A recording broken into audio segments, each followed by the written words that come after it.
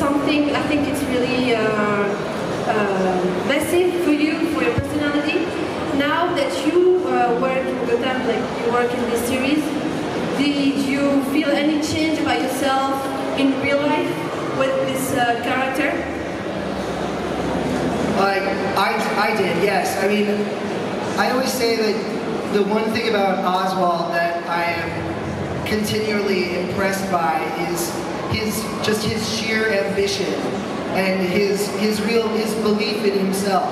And yeah, after playing that character for 5 years and going through the whole journey of Gotham, I believe in myself more than I did before, and I have greater ambitions for myself. And I really credit this job for giving me that, and it's one of the best things about being a part of this world.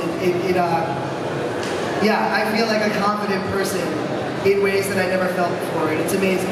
Yeah.